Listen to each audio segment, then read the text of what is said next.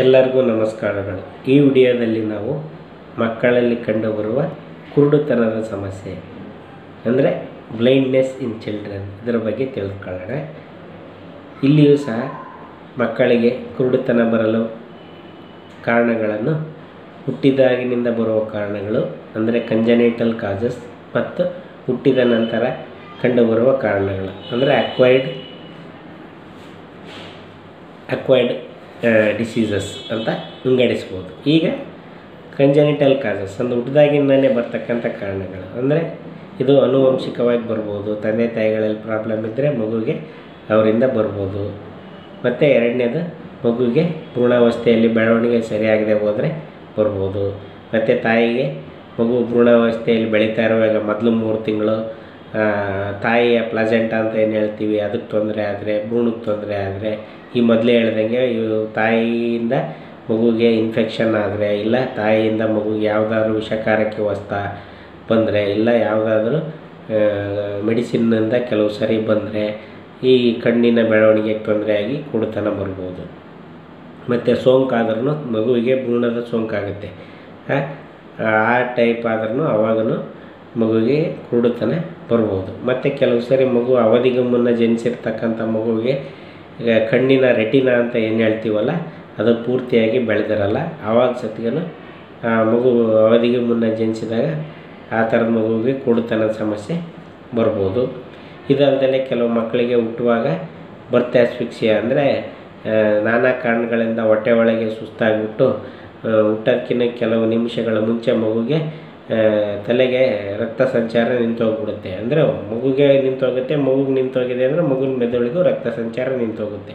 ಇದಕ್ಕೆ ನಾವು ಬರ್ತ್ ಆಸ್ಫಿಕ್ಸಿಯಾ ಅಂತ ಹೇಳ್ತೀವಿ. ಇದು ನಾನಾ ಕಾರಣಗಳಿಂದ ಆಗ್ಬೋದು. ಸೊ ಈ ಥರ ಆದಾಗ ಮಗುವಿನ ಜೀವ ಉಳಿದ್ಬಿಟ್ರೂ ಮಗುವಿಗೆ ಕಣ್ಣು ಕಾಣದೆ ಹೋಗ್ಬೋದು, ಕಿವಿ ಕೇಳದೆ ಹೋಗ್ಬೋದು, ನಾನಾ ಥರದ ಸಮಸ್ಯೆಗಳು ಆಗ್ಬೋದು. ಇವೆಲ್ಲ ಮಗು ಹುಟ್ಟಿದಾಗಲೇ ಬರ್ತಕ್ಕಂಥ ಕಾರಣಗಳು. ಮಗು ಹುಟ್ಟಿದ ಮೇಲೆ ಬರ್ತಕ್ಕಂಥ ಕಾರಣಗಳು ಅಂದರೆ ಯಾವಪ್ಪ?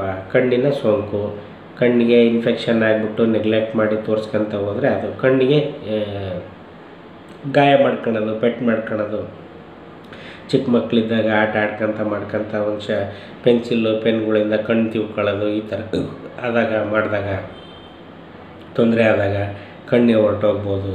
ಮತ್ತು ಆಕ್ಸಿಡೆಂಟ್ಗಳಾದಾಗ ಕಣ್ಣು ತೊಂದರೆ ಆಗಿಬಿಟ್ಟು ಕಣ್ಣು ಹೊರಟೋಗ್ಬೋದು. ಮತ್ತು ಮೆದುಳಿನ ಗಡ್ಡೆಗಳು, ನರಕೋಶಕ್ಕೆ ಸಂಬಂಧಿಸಿದ ಈ ಕಣ್ಣಿಂದ ಮೆದುಳಿಗೆ ಸಪ್ಲೈ ಮಾಡ್ತಕ್ಕಂಥ ಒಂದು ನರ ಇದೆ, ಇದು ಆಪ್ಟಿಕ್ ನರ್ವ್ ಅಂತ, ಇದು ಕ್ರೇನಿಯಲ್ ನರ್ವ್ ಅಂತ ಹೇಳ್ತೀವಿ. ಇದು 1ನೇ ಕ್ರೇನಿಯಲ್ ನರ್ವ್. ಈ ಆಪ್ಟಿಕ್ ನರ್ವಿಗೆ ಏನಾರು ತೊಂದರೆ ಆಯ್ತಪ್ಪ ಅಂದರೆ ಆವಾಗೂ ಈ ಥರ ಕಣ್ಣು ಕಾಣದೆ ಹೋಗ್ಬೋದು. ಅದು ಹೊರನೋಟಕ್ಕೆ ಕಣ್ಣು ಚೆನ್ನಾಗಿರುತ್ತೆ, ಆದರೆ ಒಳಗಡೆ ನರದ ಮೇಲೆ ಗಡ್ಡೆ ಬೆಳೆದಿರುತ್ತೆ, ಇಲ್ಲ ರಕ್ತ ಸಂಚಾರ ತೊಂದರೆ ಆಗಿರುತ್ತೆ. ಆವಾಗ ಏನಾಗುತ್ತೆ, ಕಣ್ಣಿಗೆ ಹೊರಗಡೆಯಿಂದ ನೋಡೋಕ್ಕೆ ಚೆನ್ನಾಗಿ ಕಂಡ್ರೆ ಕಣ್ಣಿಂದ ಬ್ರೈನ್ಗೆ ಸಿಗ್ನಲ್ ಪಾಸ್ ಆಗೋಲ್ಲ. ಆವಾಗ ಆ ವ್ಯಕ್ತಿಗೆ ಕುರುಡುತನ ಇರುತ್ತೆ. ಹೊರಗಿಂದ ನೋಡಿದವ್ರಿಗೆ ಗೊತ್ತಾಗಲ್ಲ ಇವನು ಕುರುಡ ಅಂತ. ಸೊ ಇದಲ್ಲದೆ ಮತ್ತು ಕಣ್ಣಲ್ಲಿ ಪೊರೆ ಬರೋದು, ವಯಸ್ಸಿಗೆ ಅನುಗುಣವಾಗಿ ವಯಸ್ಸಹಜವಾಗಿ ಕೆಲವು ಸರಿ ಬರ್ತದೆ ಪೊರೆ ಅಂತ, ಕ್ಯಾಟರಾಕ್ಟ್. ಸೊ ನಮ್ಮ ಹೊರ ಕಣ್ಣಲ್ಲಿ 3 ಭಾಗಗಳಿದ್ದಾವೆ. ಕಪ್ಪಾಗಿ ಏನು ಕಾಣ್ತದೆ ಇದಕ್ಕೆ ಕಾರ್ನಿಯಾ ಅಂತ ಹೇಳ್ತೀವಿ. ಇದು ಎಲ್ಲದಕ್ಕಿಂತ ಮುಂಭಾಗದಲ್ಲಿದೆ. ಇದರ ಹಿಂದೆ ಕಣ್ಣಿನ ಮಸೂರ ಅಥವಾ ಲೆನ್ಸ್ ಅಂತ ಏನು ಹೇಳ್ತೀವಿ ಅದು ಇದೆ. ಆಮೇಲೆ ಕೊನೆಗೆ ಏನು ಹೇಳ್ತೀವಿ ರೆಟಿನಾ ಅಂತ ಇದೆ. ರೆಟಿನಾ ಅಂತ, ಆ ರೆಟಿನಾದಿಂದ ನೆಕ್ಸ್ಟು ಮೆದುಳಿಗೆ ಹೋಗ್ತಕ್ಕಂಥ ಈ ಒಂದು ನರ ಇದೆ, ಕಣ್ಣಿನ ನರ, ದಪ್ಪದ ಆಪ್ಟಿಕ್ ನರ್ವ್ ಅಂತ. ಸೊ ಇವು 4 ಭಾಗಗಳಿಗೆ ಯಾವುದೇ ಕಾರಣದಿಂದ ತೊಂದರೆ ಆದರೆ ಕುರುಡುತನ ಉಂಟಾಗುತ್ತೆ. ಸೊ ಕಾರ್ನಿಯಲ್ ಇಂಜುರಿ, ಇಲ್ಲ ಲೆನ್ಸ್ ಇಂಜುರಿ, ಮತ್ತು ಇಲ್ಲ ರೆಟಿನಲ್ ಇಂಜುರಿ, ಇಲ್ಲ ಆಪ್ಟಿಕ್ ನರ್ವ್ ಇಂಜುರಿ, ಯಾವುದೇ ಕಾರಣದಿಂದ ಆದ್ರೂ ಆಗುತ್ತೆ. ಬೆಳವಣಿಗೆಯಿಂದ ಹಿಡಿದುಬಿಟ್ಟು ಆಕ್ಸಿಡೆಂಟಿಂದ ಹಿಡಿದು, ಮೆದುಳಿನ ಗಡ್ಡೆಗಳಿಂದ ಹಿಡಿದು, ಕಣ್ಣಿನ ಸೋಂಕಿಂದ ಹಿಡಿದು ಏನಾದರೂ ಆಗ್ಬೋದು.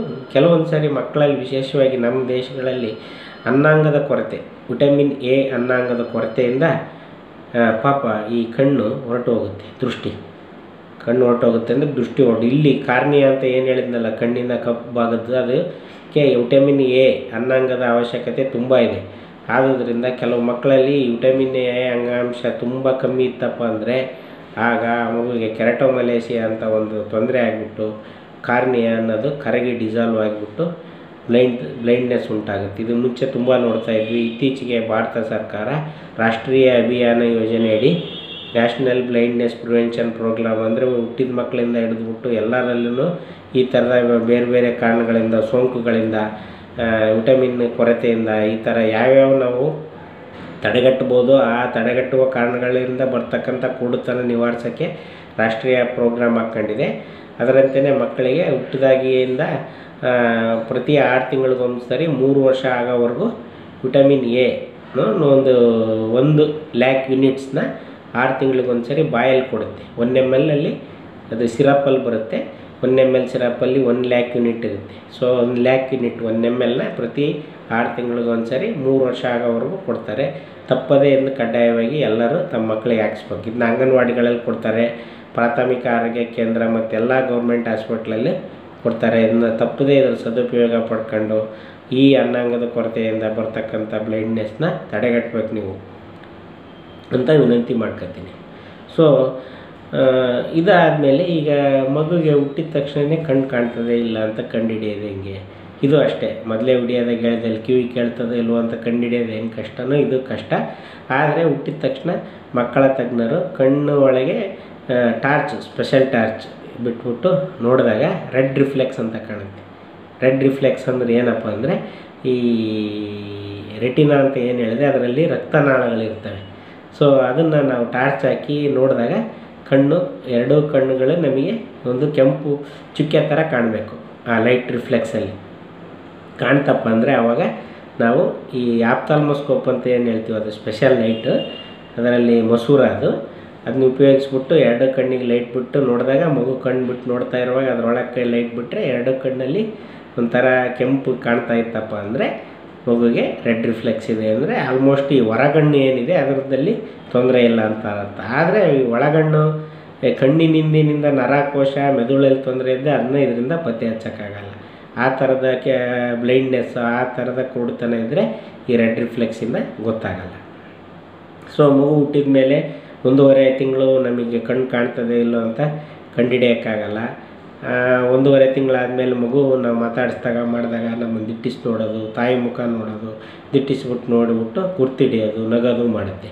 ಇದೇನಾದ್ರು ಮಾಡೋದು ಲೇಟ್ ಆಯಿತು ಅಂದರೆ ನಿಮಗೆ ಅನುಮಾನ ಇದ್ದರೆ ಮಕ್ಕಳ ತಜ್ಞ ವೈದ್ಯರ ಸಲಹೆ ಪಡಿಬೇಕು. 1.5 ತಿಂಗಳಾದಮೇಲೆ ಆಲ್ಮೋಸ್ಟ್ 3 ತಿಂಗಳು ಆಗ್ತಿದ್ದಂಗೆ ಮಗು ವಸ್ತುಗಳನ್ನ ನೋಡೋದು, ಮತ್ತು ಎಸ್ಪೆಷಲಿ ಈ ತುಂಬ ಕಲರ್ಫುಲ್ ಆಬ್ಜೆಕ್ಟ್ಸು, ಬ್ರೈಟ್ ಗೊಂಬೆಗಳು, ಗಾಢವಾದ ಬಣ್ಣಗಳ ಗೊಂಬೆಗಳು, ಕೆಂಪು, ನೀಲಿ, ಹಸಿರು, ಹಳದಿ ಈ ಥರ ಬಣ್ಣದ ಗೊಂಬೆಗಳನ್ನ ಹತ್ರಕ್ಕೆ ಇಟ್ಕೊಂಡು ಹೋದರೆ ಅವ್ನು ನೋಡಿಬಿಟ್ಟು ಅದಕ್ಕೆ ಹಿಡಿಯೋಕ್ಕೆ ಮಾಡೋಕ್ಕೆ ಕೈ ಹಾಕೋಕ್ಕೆ ಬರುತ್ತೆ. ಸೊ ಇದು 3 ತಿಂಗಳಾದಮೇಲೆ ಶುರುವಾಗುತ್ತೆ. ಸೊ ಇದೆಲ್ಲ ಬಿಹೇವಿಯರ್ ಇತ್ತಪ್ಪ ಅಂದರೆ ನಿಮಗೆ ಮಗು ಕಣ್ಣು ಕಾಣ್ತಾ ಇದೆ ಅಂತ ಅರ್ಥ. ಈ ಥರ ಬಿಹೇವಿಯರ್ ಇಲ್ಲ, ಮಗು ಮುಖ ನೋಡಿ ದಿಟ್ಟಿಸಿ ನೋಡ್ತಾ ಇಲ್ಲ, ಸುಮ್ಮನೆ ಕಣ್ಣುಗಳು ಆ ಕಡೆ ಈ ಕಡೆ ಓಡಾಡ್ತಾ ಇದೆ, ಒಂದು ಕಡೆ ಫಿಕ್ಸ್ ಆಗ್ತಾ ಇಲ್ಲ, ಇದಕ್ಕೆ ಏನಂತ ಹೇಳ್ತೀವಿ, ನಿಸ್ಟಿಗ್ಮಾಸ್ ಅಂತ ಹೇಳ್ತೀವಿ. ಸುಮ್ಮನೆ ಕಣ್ಣು ಒಂಥರ ಓಡಾಡ್ತಾ ಇರ್ತವೆ ಎಲ್ಲ ಕಡೆ, ನಮ್ಮ ಥರ ಒಂದೇ ಕಡೆ ದೃಷ್ಟಿ ಇಟ್ಟು ನೋಡೋದು, ಮುಖ ದೃಷ್ಟಿ ಇಟ್ಟು ನೋಡೋದು ಮಾಡಲ್ಲ. ಮತ್ತು ಕೆಲವು ಸರಿ ಈ ಹುಟ್ಟಿದಾಗಿಂದ ಸ್ಕ್ವಿಂಟ್ ಅಂತ ಏನು ಹೇಳ್ತೀವಿ ನೋಡಿ, ಮೆಳ್ಗಣ್ಣು, ಆ ಸಮಸ್ಯೆನೇ ಇರ್ತದೆ. ಆ ಸಮಸ್ಯೆನೂ ಇದ್ದಾಗ ಮೆಳ್ಗಣ್ಣು ಏನಾರು ಕಾಣಿಸಿದಾಗ ಅದನ್ನು ಶೀಘ್ರವಾಗಿ ನಿಮ್ಮ ತಜ್ಞ ವೈದ್ಯರ ಕಣ್ಣಿನ ತಜ್ಞರಿಗೆ ತೋರಿಸ್ಬೇಕು. ನೆಗ್ಲೆಕ್ಟ್ ಮಾಡಬಾರ್ದು, ಹೆಂಗಿದ್ರೆ ಈಗಲೇ ಮಗುಗಿನ ಕಣ್ಣು ಕಾಣಲ್ಲ, 2-3 ವರ್ಷ ಆಗಿದ್ರು ನೋಡೋಣ ಅಂತ. ಯಾಕಂದರೆ ಆ ಮೆಳ್ಗಣ್ಣನ್ನು ಕರೆಕ್ಟಾಗಿ ತೋರಿಸಿ ಅದಕ್ಕೆ ನಾವು ಟ್ರೀಟ್ಮೆಂಟ್ ಕೊಡಿಸ್ತೇ ಹೋದರೆ ಆಮೇಲೆ 3-4 ವರ್ಷ ಆದಮೇಲೆ ಅದು ಬ್ಲೈಂಡ್ನೆಸ್ ಆಗಿಬಿಡುತ್ತೆ. ಅದು ಕಣ್ಣು ಯೂಸ್ ಮಾಡದೆ ಮಗು ನೆಗ್ಲೆಕ್ಟ್ ಮಾಡಿ ನೋಡೋಕ್ಕೆ ಚೆನ್ನಾಗಿದ್ರೂ ಆಮೇಲೆ ಅದು ದೃಷ್ಟಿ ಹೊರಟೋಗ್ಬಿಡುತ್ತೆ. ಅದಕ್ಕೆ ಆ ಥರ ನೆಗ್ಲೆಕ್ಟ್ ಮಾಡಬಾರ್ದು. ಮೆಳ್ಗಣ್ಣು ಆ ಥರ ಇದ್ದರೆ ತಕ್ಷಣ ತೋರಿಸ್ಬೇಕು. ಸೊ ಇಲ್ಲಿನೂ ಅಷ್ಟೇ, ಚಿಕ್ಕ ವಯಸ್ಸಿನ ಮಗು 3 ತಿಂಗಳ ಒಳಗೆ ಕಂಡುಹಿಡಿಯೋದು ತುಂಬ ಕಷ್ಟ. ಅಕಸ್ಮಾತ್ ತಂದೆ ತಾಯಿಗಳಿಗೆ ಏನಾರು ಅನುಮಾನ ಇತ್ತು, ನನ್ನ ಮಗು ಕಣ್ಣು ಕಾಣ್ತಾ ಇಲ್ಲ ಮಾಡ್ತಾ ಇಲ್ಲ ಅಂದರೆ ತಜ್ಞ ವೈದ್ಯರ ಸಲಹೆ ಪಡೆಯೋದ್ರಲ್ಲಿ ಏನೂ ತಪ್ಪಿಲ್ಲ, ಅದಕ್ಕೆ ಯಾವ ಮುಜುಗರನೂ ಇಲ್ಲ.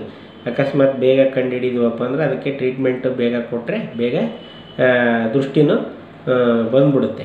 ಇಲ್ಲ ಲೇಟ್ ಮಾಡ್ದಂಗೆಲ್ಲ ಹೇಳಿದ್ನಲ್ಲ ಈ ಥರ ಎಸ್ಪೆಷಲಿ ಸ್ಕ್ವಿಂಟು ಮತ್ತು ಕೆಟರ್ಯಾಕ್ಟು, ಇವನ್ನೆಲ್ಲ ಕೆಟರ್ಯಾಕ್ಟ್ ಅಂದರೆ ಕಣ್ಣಿನ ಮಸೂರದಲ್ಲಿ ಇದು ಇರೋದು, ಕೊಳೆ ಇರೋದು, ಅದನ್ನು ಕ್ಯೂರ್ ಮಾಡ್ಬೋದು, ಅದನ್ನ ಆಪ್ರೇಷನ್ ಮಾಡಿ ಈಸಿಯಾಗಿ ಸರಿಪಡಿಸ್ಬೋದು, ಇದೆಲ್ಲ ಮಾಡ್ಬೋದು. ಆಮೇಲೆ ಕೆಲವು ಸರಿ ನೀವು ಕಣ್ಣು ಟ್ರಾನ್ಸ್ಪ್ಲಾಂಟ್ ಮಾಡಿದ್ರಪ್ಪ, ಕಣ್ಣು ಟ್ರಾನ್ಸ್ಪ್ಲಾಂಟ್ ಅಂತ, ಇಲ್ಲಿ ಪೂರ್ತಿ ಕಣ್ಣನ್ನು ಟ್ರಾನ್ಸ್ಪ್ಲಾಂಟ್ ಮಾಡೋದು ಬರೋಲ್ಲ, ಕಷ್ಟ ಸಾಧ್ಯ. ಆದರೆ ಈ ಕಾರ್ನಿಯಾ ಅಂತ ಏನು ಹೇಳಿದೆ ಅಲ್ಲ, ಕಪ್ಪು ಭಾಗ, ಆ ಭಾಗಕ್ಕೆ ಏನಾರು ತೊಂದರೆ ಆಗಿ ಕುರುಡುತನ ಉಂಟಾಗಿದ್ದರೆ ಅದನ್ನು ಕಾರ್ನಿಯಲ್ ಟ್ರಾನ್ಸ್ಪ್ಲಾಂಟ್ ಮಾಡಿಬಿಟ್ಟು ದೃಷ್ಟಿ ಬರೋಂಗೆ ಮಾಡ್ತಾರೆ. ಇದೇ ಕಣ್ಣು ಟ್ರಾನ್ಸ್ಪ್ಲಾಂಟ್. ಕೆಲವರು ಕಣ್ಣು ಟ್ರಾನ್ಸ್ಪ್ಲಾಂಟ್ ಅಂದರೆ ಇಡೀ ಕಣ್ಣಿನ ಗುಡ್ಡೆನೇ ತೆಗೆದು ಹೊಸ ಗುಡ್ಡೆ ಹಾಕ್ತಾರೆ ಅಂದ್ಕೊಂಡಿರ್ತಾರೆ.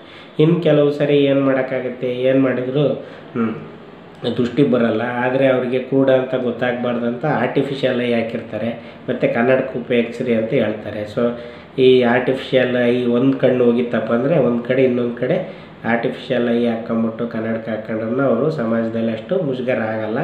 ಆದರೂ ಅವ್ರಿಗೆ 2 ಕಣ್ಣು ಇರ್ತಕ್ಕಂಥ ವ್ಯಕ್ತಿ ಕಾಣೋವಷ್ಟು ಕಾಣಲ್ಲ. ಆದರೆ ಅವರು ಹುಷಾರಾಗಿರ್ಬೇಕು. ಯಾಕಂದರೆ ಒಂದನೇ ಕಣ್ಣಿಂದ ಪ್ರಪಂಚದಲ್ಲಿ ನಾವೆಲ್ಲ 2 ಕಣ್ಣಿಂದ ನೋಡಿ ಅದಕ್ಕೆ ತಕ್ಕಂತೆ ಬಿಹೇವ್ ಮಾಡ್ತಾ ಇರ್ತೀವಿ. ಆದರೆ ಒಂದು ಕಣ್ಣು ಇರೋರಿಗೆ ಒಂದು ಕಡೆ ಮಾತ್ರ ಕಾಣುತ್ತೆ, ಇನ್ನೊಂದು ಕಡೆ ಭಾಗ ಕಾಣ್ತಾ ಇರಲ್ಲ. ಫೀಲ್ಡ್ ಆಫ್ ವಿಷನ್ ಅಂತ ಹೇಳ್ತೀವಿ.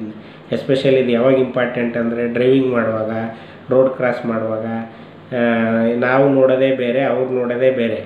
ಅವ್ರಿಗೆ ಅರ್ಧ ಕಾಣಿಸುತ್ತೆ ನಾವು ನೋಡೋದ್ರಲ್ಲಿ. ಅದಕ್ಕೆ ಅವ್ರು ಹುಷಾರಿಂದ ಓಡಾಡೋದು ಮಾಡಬೇಕಾಗತ್ತೆ. ಸೊ ಈ ವಿಡಿಯೋ ನಿಮಗೆ ಇಷ್ಟವಾದಲ್ಲಿ ಲೈಕ್ ಮಾಡಿ, ಶೇರ್ ಮಾಡಿ ಮತ್ತು ಸಬ್ಸ್ಕ್ರೈಬ್ ಮಾಡಿ. ಧನ್ಯವಾದಗಳು.